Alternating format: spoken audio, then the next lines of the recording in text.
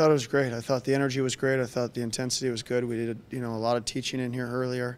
A guy like myself, I got a lot to learn within the system that, Coach Richards is putting forward. I'm sure that'll be that way all week long, but as far as the practice goes, I mean, the battle level was right there. We got in there and we got right after it. And it's good to see the guys prepared. I think everybody was prepared and feels pretty good right now where, it could be a different story after having not played for that long and jumping into an intense practice like that. Guys might be, laying on the ground and not moving too much, but I think all the guys have taken care of their bodies, so it's great to see it, and gives us that, hopefully it'll give us an edge, to start the season.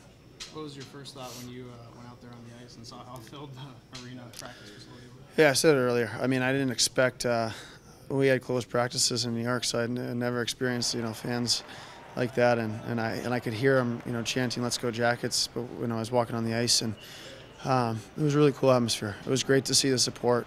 It was great to experience the Blue Jacket fan base, for the first time, and I'm anxious to get underway in a game.